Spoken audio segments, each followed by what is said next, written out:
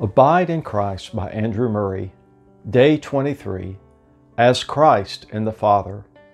As the Father has loved me, I also have loved you. Abide in my love, even as I abide in my Father's love. John 15:9-10. Christ had taught his disciples that to abide in him was to abide in his love. The hour of his suffering was near, and he could not speak much more to them. They would doubtless have had many questions to ask as to what that abiding in him and his love is. He anticipated and met their wishes and gave them his own life as the best illustration of his command. As the example and rule for their abiding in his love, they had to look to his abiding in the Father's love. In the light of his union with the Father, their union with him would become clear. His life and the Father was the law of their life in him. The thought is so high that we can hardly take it in. Yet it is so clearly revealed that we dare not neglect it. Do we not read in John 6:57, "As I live because of the Father, so he who feeds on me will live because of me"? And the Savior prays so distinctly that they may be one even as we are one, I in them and you in me. The blessed union of Christ with the Father and his life in him is the only rule of our thoughts and expectations in regard to our living and abiding in him. Think first of the origin of that life of Christ in the Father. They were one in life and one in love.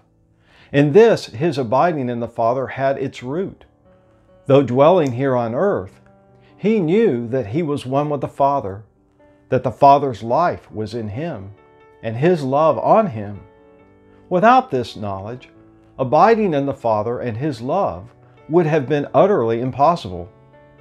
And it is only in this way that you can abide in Christ and his love. Know that you are one with him, one in the unity of nature. By his birth, he became man and took your nature that he might be one with you. By your new birth, you became one with him and have been made partaker of his divine nature. The link that binds you to him is as real and close as that which bound him to the Father, the link of a divine life. Your claim on him is as sure and as always beneficial as was his claim on the Father. Your union with him is as close. And as it is the union of a divine life, it is also one of an infinite love.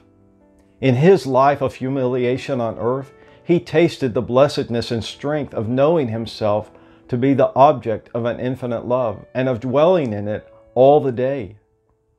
From his own example, he invites you to learn that in this lies the secret of rest and joy. You are one with him. Yield yourself now to be loved by him.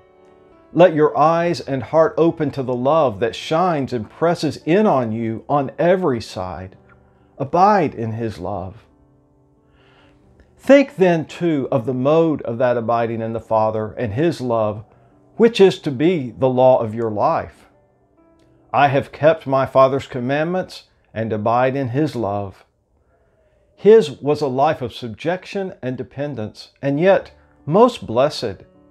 To our proud, self-seeking nature, the thought of dependence and subjection suggests the idea of humiliation and servitude.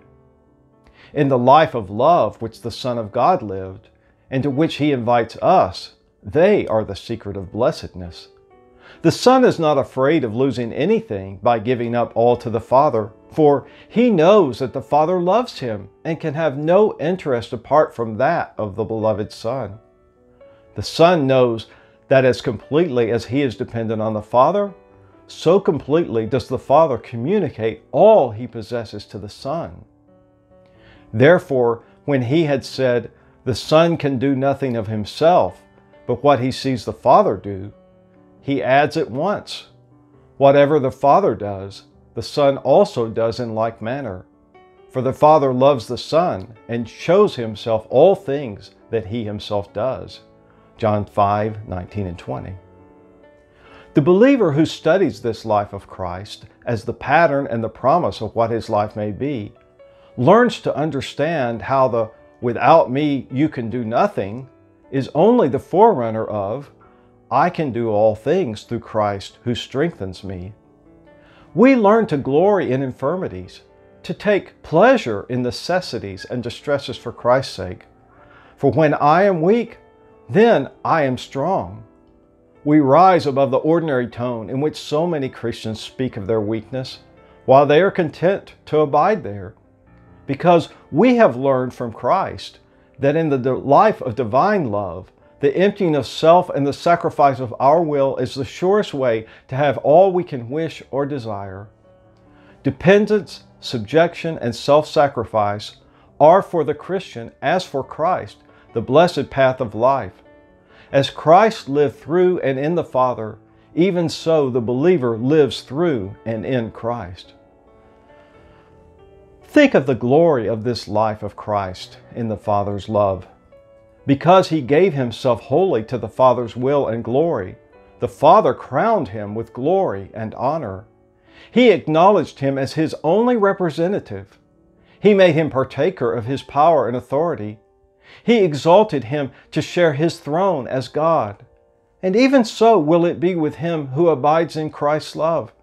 If Christ finds us willing to trust ourselves and our interest to his love, if in that trust we give up all care for our own will and honor, if we make it our glory to exercise and confess absolute dependence on him in all things, if we are content to have no life but in him, he will do for us what the Father did for him. He will lay his glory on us. As the name of our Lord Jesus is glorified in us, we are glorified in him. He acknowledges us as his true and worthy representatives. He entrusts us with his power.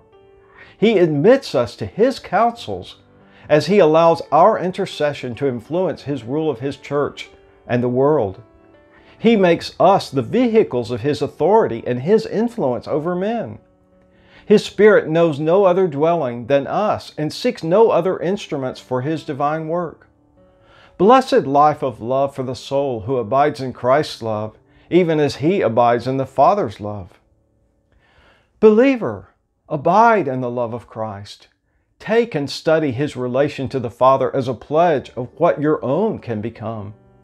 As blessed, as mighty, as glorious as his life was in the Father, yours can be in him. Let this truth, accepted under the teaching of the Spirit and faith, remove every vestige of fear, as if abiding in Christ were a burden and a work.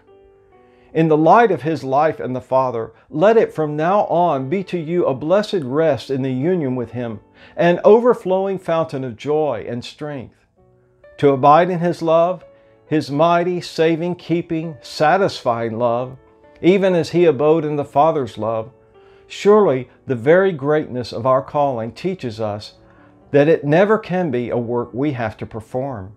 It must be with us like it is with him, the result of the spontaneous outflowing of an inward life and the mighty inworking of the love from above. What we only need is this: to take time to study the divine image of this life of love set before us in Christ. We need to have our souls still unto God, gazing upon that life of Christ in the Father until the light from heaven falls on it and we hear the living voice of our beloved whispering gently to us personally the teaching he gave to the disciples. Soul, be still and listen. Let every thought be hushed until the word has entered your heart too. Child, I love you, even as the Father loved me. Abide in my love, even as I abide in the Father's love. Your life on earth in me is to be the perfect counterpart of mine and the Father. And if the thought will sometimes come, surely this is too high for us, can it really be true? Only remember that the greatness of the privilege is justified by the greatness of the object he has in view. Christ was the revelation of the Father on earth. He could not be this if there were not the most perfect unity, the most complete communication of all the Father had to the Son, He could be it because the Father loved him, and he abode in that love. Believers are the revelation of Christ on earth. They cannot be this unless there is perfect unity, so that the world can know that He loves them and He has sent them. But they can be it if Christ loves them with the infinite love that gives itself and all it has, and if they abide in that love. Lord, show us your love. Make us with all the saints to know the love that passes knowledge. Lord, show us in your own blessed life what it is to abide in your love. And the sight will so win us that it will be impossible for us, even for one single hour, to seek any other life than the life of abiding in your love. End of day 23.